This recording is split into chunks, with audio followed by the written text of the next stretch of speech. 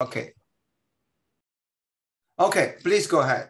Okay, 1 second. I need to click on the button that says I got it as far as the, there we go. Okay, good. So as Jeanne said, I'm Dave Morrison from Brookhaven, and I'm going to be, one moment, I'm just going to move a window out of my way so I can see what I'm doing here. There we go. And I'm going to tell you a bit about the future RHIC plans, and we'll just subtitle this, a look into my post-beam energy scan phase 2 crystal ball. And right off the bat, I have to make a couple of disclaimers. I don't speak for the DOE Office of Nuclear Physics. That would be Tim Hallman's job. I'm not even the Brookhaven Nuclear and Particle Physics Associate Lab Director. We have a new ALD, that's Haiyan Gao. And these are people that make these kinds of decisions. So what can I do here? Well, I was a little bit trying to figure out what I can contribute to this. And I think what I can do that might be helpful here is to describe the context in which these post-BES, Beam Energy Scan 2 plans, both for sPHENIX and STAR, have been developed. I can tell you about the plans that were shown as part of that to the Brookhaven Nuclear and Particle Physics Program Advisory Committee. That's a committee that advises the ALD on how upcoming RHIC runs ought to go. And I can, I think, tell you about the response of the PAC, the Program Advisory Committee, to those plans. And along the way, I think I'll do my best to show you some very nice things that will tell you about the physics that will get done and progress on making preparations to do that. So the first part of the context is something that you've probably heard many times before, and that comes from the 2015 NSAC Nuclear Physics Long Range Plan. And that's the document that is developed every several years, kind of an irregular schedule that decides, it looks into the coming decade and a half or longer to decide and advise NSF and DOE about nuclear physics plans. And in the 2015 plan, there's a page which you can't read, and there's a paragraph which you might be able to read that says, what should RHIC do? Well, we'll start with number 2 in that is map the phase diagram of QCD with experiments at RHIC. That's the beam energy scan. But step 1 is probe the inner workings of the quark gluon plasma on different length scales. And that is sPHENIX. So that's a kind of the big, broad purpose of the remaining years of the RHIC science mission. But another part of the context is the EIC, the Electron Ion Collider, and it is a big wave that is coming, and everything else in comparison is influenced by that big wave, which is coming. And if you look at it, not metaphorically, but in a Gantt chart, it looks like this. And what you're seeing is calendar, it's time across the top axis there from left to right. And the wave is manifest in these yellow bars, which as you go down and to the right, move from things which are on paper and ideas down through building things, installing them, and then running them. And the key thing is up at the top where I've labeled it exclusive access to RHIC. The current plan for the EIC is predicated on the idea that starting at the end of calendar year 2025, the EIC project can go into the RHIC tunnel, take things apart, move things around, and in essence, the RHIC program for heavy ion physics for hadron-hadron collisions stops at that point. So that's the other part of the context. We have a purpose, and then in our future light cone has a certain barrier to it that we need to deal with.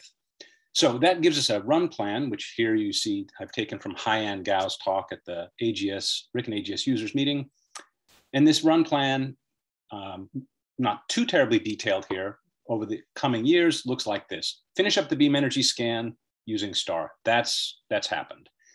Then in 2022, there is a run with STAR that's focused on forward spin physics. That's a PP collisions. It's actually at 510 GeV.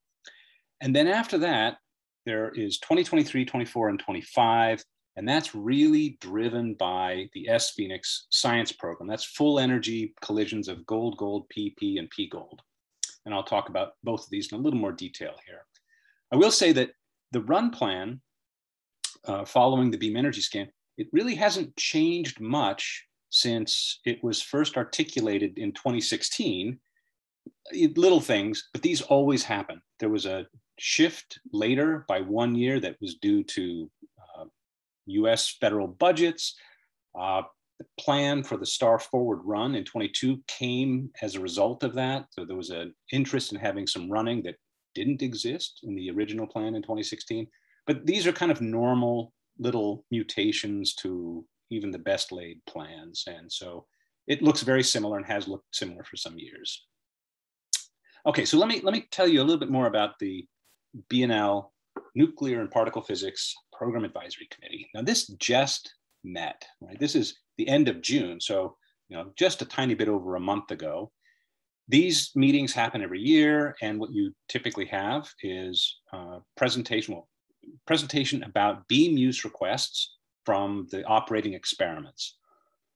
So until recently, that meant STAR and sPHENIX, but now sPHENIX stopped taking data at the end of 2016. So the year or two after that, it was really STAR presenting their beam use request for the coming year. But now the last couple of years, sPHENIX has been asked to describe what are its plans. And the little box on the right over here was the guidance that we got. Look, these beam use requests should be based on the following number of cryo weeks. Now, cryo weeks, that's how many weeks that the RHIC machine is cold. Cold means running the helium refrigeration plant. That's where the money goes. It costs, I think, ballpark $500,000 or maybe $750,000 per week to keep RHIC cold. And so the number of cryo weeks is really closely tied to the budget. So you get budget guidance, you translate that into cryo weeks. Cryo weeks is not exactly the same thing as physics weeks because you have to spend some time getting the machine cold. You have to spend some time getting the beams going. You have to spend some time warming things up. But okay, they're related, but they're not exactly the same thing. And obviously physics weeks are fewer in number than cryo weeks. So STAR presented a plan, and this is the STAR detector. I'm sure everybody's very familiar with it, shown in cutout. And what they are planning for the coming year is based on a bunch of upgrades they've done.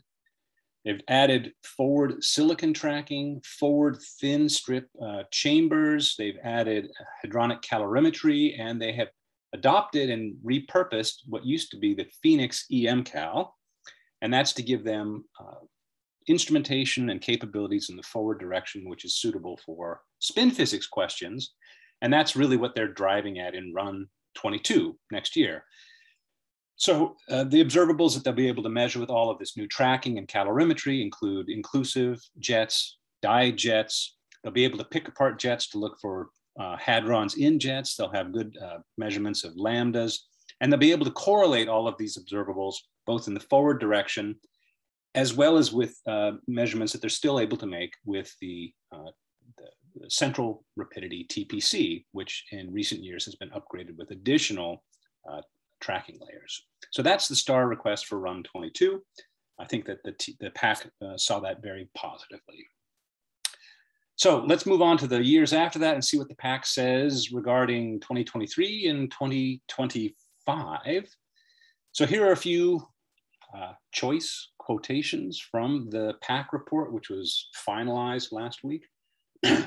And because you can imagine that most of this is focused on what it would mean for sPHENIX. And so as one of the co-spokespersons of sPHENIX, I like reading these things out loud to myself, to my kids as bedtime stories. So sPHENIX construction, installation, and operation to accomplish its science goal is now the overarching priority for RHIC for the next 4 or 5 years. So really hammering home the idea that the main purpose of RHIC in the years after, in the years 23 and 24 and 25 is sPHENIX. The PAC recognizes that the completion of the PP and gold runs in 24 and 25 respectively, as proposed by sPHENIX, are essential to accomplish the overall scientific goals of RHIC. as detailed in the long-range plan. And then, and I didn't add these italics, these are part of what's in the PAC report. The top overall priority in planning for these 3 runs is to commission the sPHENIX detector and to achieve its scientific program. The investment that has been made means that these 3 years should be seen and managed as the first 3 years of a major, brand new, high impact experimental effort, even though at the same time, they are the last 3 years of the RHIC program. So very positive words from the PAC about sPHENIX plans, and really, as I said, hammering home the idea that the sPHENIX plans are the RHIC plans in 23, 4, and 5. So just, again, things you've seen, I'm sure, in many talks, either given by me or by Gunter. What is the sPHENIX physics program? Of course, it's very nicely aligned with JETSCAPE. It is a high statistics, highly differential, scale-dependent study of the quark gluon plasma through a few key channels, through key avenues. One that I'm sure everybody in this school is very, very interested in are jets. So jets, jet correlations, jet substructure, and there's a whole growing working group in sPHENIX that is tying together all kinds of observables in using jets, and learning and employing things that are done at the LHC and with STAR, and seeing how that we'll be able to do that with even higher statistics at RHIC, at least with sPHENIX. We'll have the ability to tag a lot of the events with things that are related to mass of the probe. So either using photons or heavy flavor as a tag. So you can do open heavy flavor, closed heavy flavor, heavy flavor tag jets. We'll have good abilities to, excellent abilities to distinguish the different members of the upsilon family, 1s, 2s, and 3s. Of course, whether we see the 3s won't depend on our mass resolution, but in heavy ion collisions, whether it's suppressed so much that it's still visible. And then we have capabilities even in cold QCD with the barrel of sPHENIX. Now, sPHENIX, I think everybody's familiar with what it looks like. Again, it's a superconducting solenoid surrounded by calorimetry and stuffed full of tracking. The red cylinders at either end are our minimum bias detectors. Somehow have never bothered to put those in a very nice engineering form for these diagrams. And one thing that we have learned recently will be an addition, which is kind of a nice thing that people in JETSCAPE should know about. The NSF will be funding an event plane detector, essentially a copy of the very successful event plane detector that has been installed in STAR for the last few years. And that will mean that we can really do a lot of angular decomposition, or doing things as a function of event plane orientation for all of the observables that we had been planning to do before. We had some capabilities using our minimum bias detector, but the event plane resolution is much, much better with the new detector. So now I'm going to show you some, I can't help it. I'm going to show you some baby pictures. We've moved very much along from PowerPoint depictions of things to real stuff. So I'll be quick here. This is in building 1008, that is IR8, that is the assembly hall out on the RHIC ring, and the blue hemi-cylindrical contraptions are a part of the carriage that will support the whole experiment. That's me on the left, that's Ed O'Brien, the project director, on the right. And we are standing on either side of 2 sectors of the outer HCAL. That's 2 down, 30 to go. It gets really interesting after about a dozen of those get installed, because then the superconducting solenoid gets placed on top, and then the remaining HCAL sectors, each of which weighs 13 or 14 tons, gets installed in place above the superconducting solenoid to make a complete cylinder. And that's happening this summer. Next slide here. Okay, and I mentioned that there'll be 30 sectors to go. Well, they're all built, and here are a bunch of people in the collaboration testing some of those HCAL sectors. They're all completely constructed and ready to go.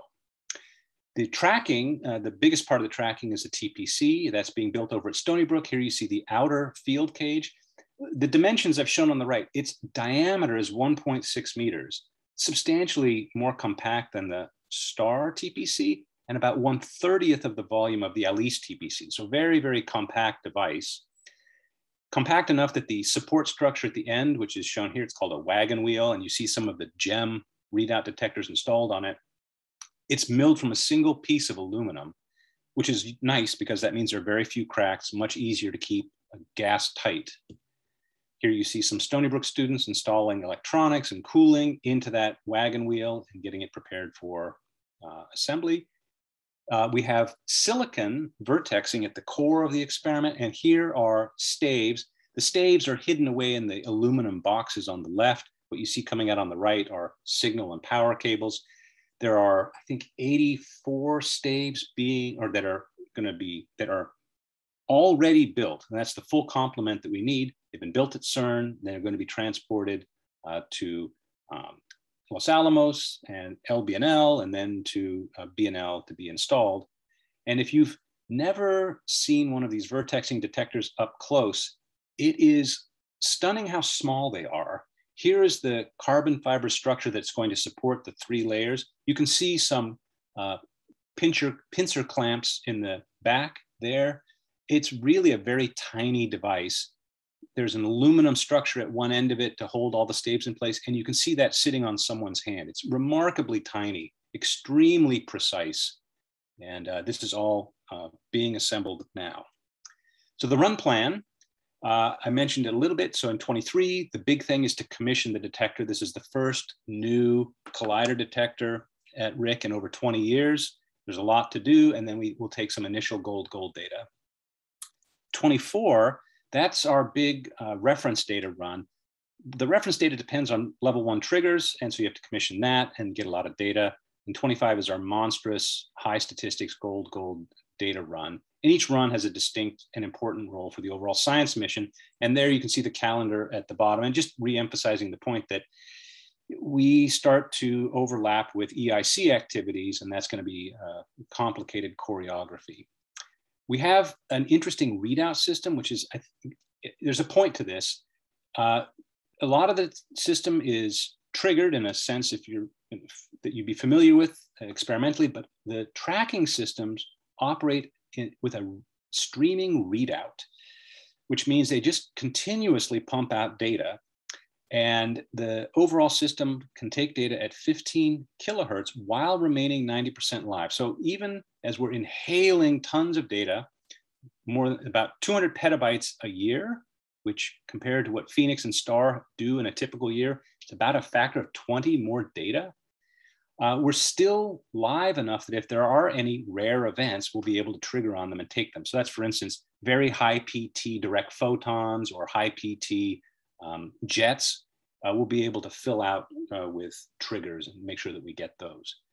Now, the reason the streaming readout is interesting, let's see, do I have it? 1 second here while let me skip ahead. I won't skip ahead. Let me talk about what the jets and photons capabilities will be. You can see the PT range will be able to populate in the upper left, really extends out to a PT range that overlaps nicely with what is done at the LHC. So we'll be able to look at some of the same observables in overlapping PT ranges, which is very useful for doing comparisons, complementary studies of the physics at the 2 places. We have, as you can see at the bottom, we'll be able to do XJT measurements with very good resolution. We'll be able to do fragmentation functions very nicely, both in PP and P gold, and compare them. And that's, again, a part of the overall plan to do jet physics, pick apart jets either longitudinally or with angular correlations. And the statistics for that will be really, I think, very, very useful.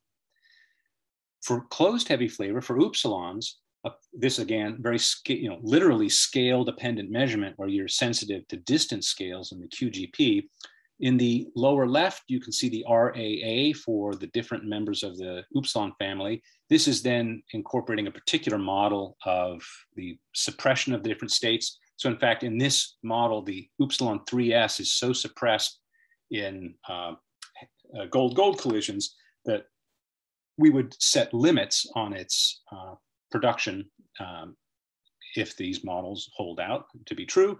And that's, in fact, what's seen at the LHC. It's an open question whether the suppression is as strong at RHIC energies and medium temperatures as they are at the higher energies and temperatures at the LHC.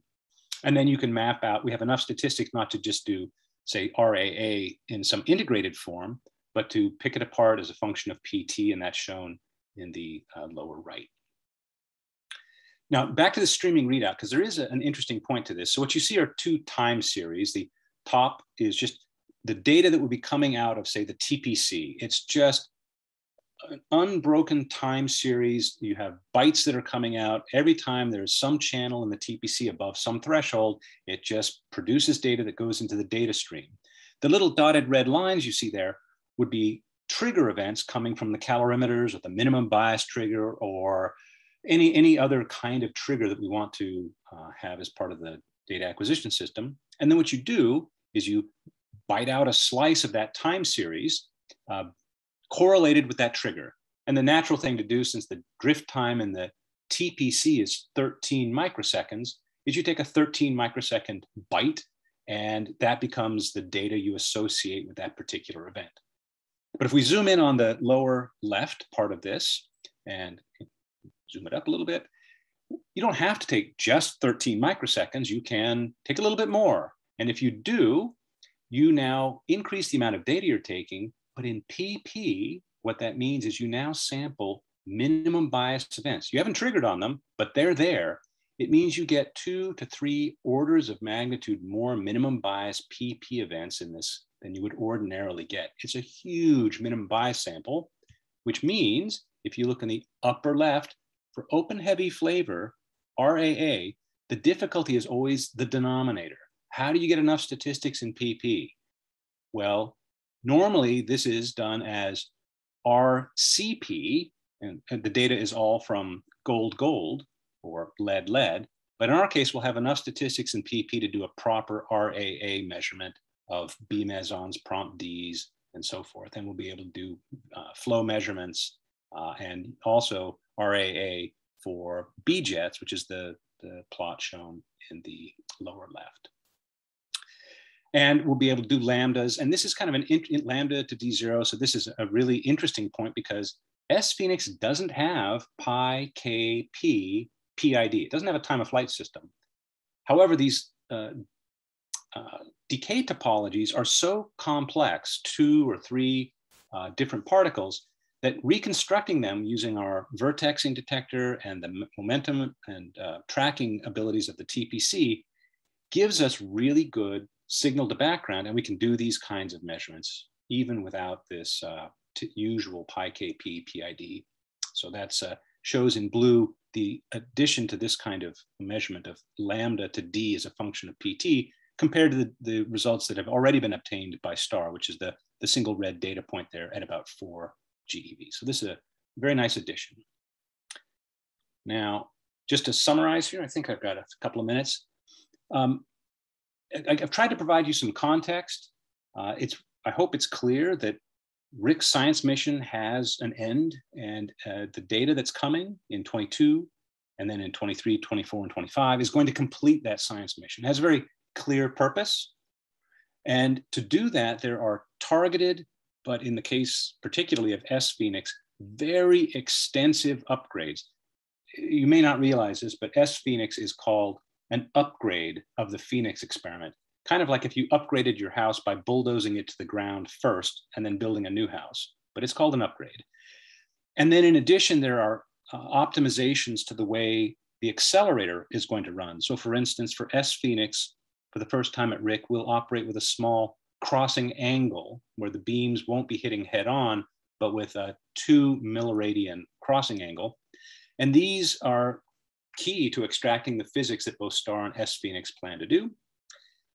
Obviously, since sPHENIX as one of its main goals is jet physics and heavy probes, sPHENIX and JETSCAPE physics aims are very, very well aligned. It's high statistics, it's highly differential, it's scale dependent, and all of this is trying to get at the physics that underlies the QGP behaviors. I hope with some of the baby pictures I've shown you, you can get the impression, true impression, that sPHENIX construction is really now becoming sPHENIX assembly. Things are getting rigged into place. One goal and challenge that we have is to make sure that there are sufficient cryo weeks funded to really take advantage of all of this in the coming years. There's always going to be budget pressures. So we're trying to make the case as best we can. And the PAC was very, very helpful in making it clear why that's so important. And so let me just finish on a final note here, which is, I hope it's clear that we're all looking forward to the new data that's coming in 2022 with STAR, and in 2023 and after with both STAR and particularly with sPHENIX. And so with that, I will stop sharing, and I'd be happy to take any questions, answer anything at all. Very, very good timing. It's very, very good timing. Like better than my better than my iPhone. Okay. So do we have any questions and comments?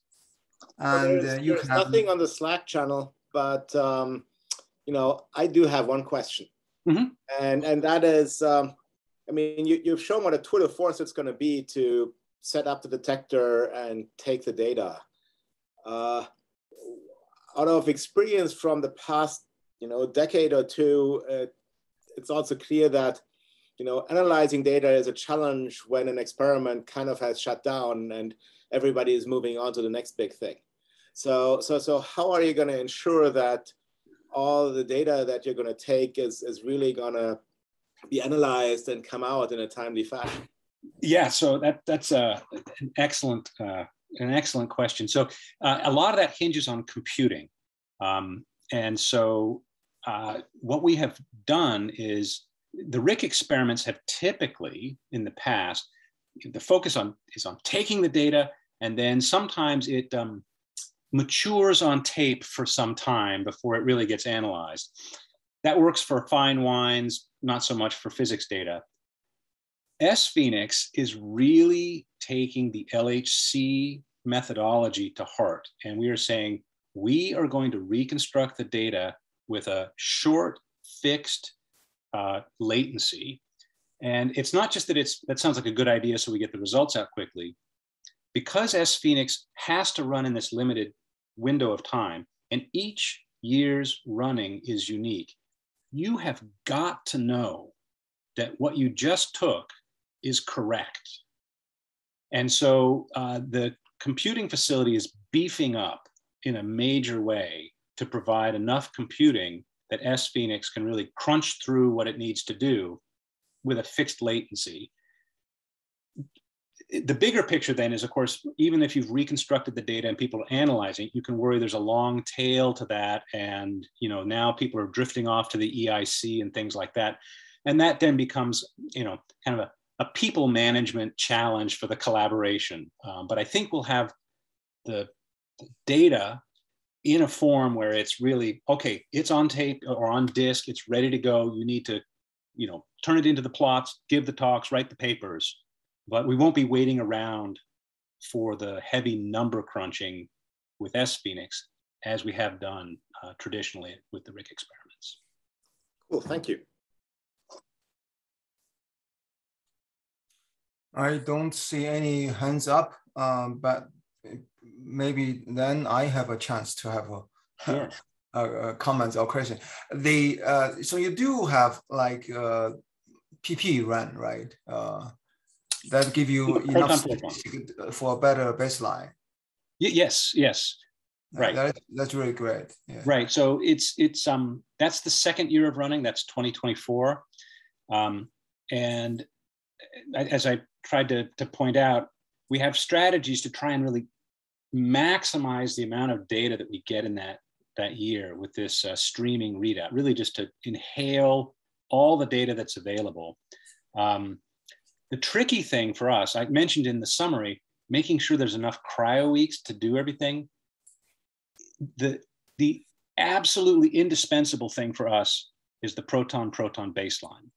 Yeah. It would be very, very nice to have a very good proton gold data set too, but we have to admit that's a second priority. And so if the time gets squeezed, then sPHENIX would argue to drop the proton gold running. And we hate to do that, but if the crunch comes, we got to get the proton data. And so that's part of our argument. You don't want to see the proton gold data not get taken. So, yeah. So in your in most of your slides, you emphasize a lot on the jet, reconstructed jets. But do you have any? I assume you still be able to do particle tracking. Sure. And in particular, what I'm interested in is essentially the correlation between the gamma and jet with very soft hadrons. Yes. For example. Yes.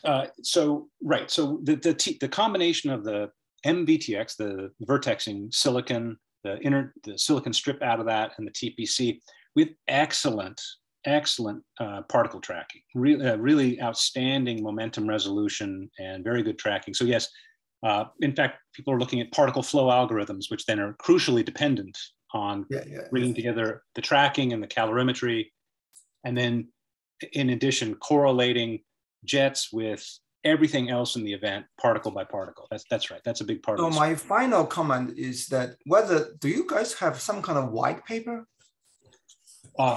Sure. I mean, we have.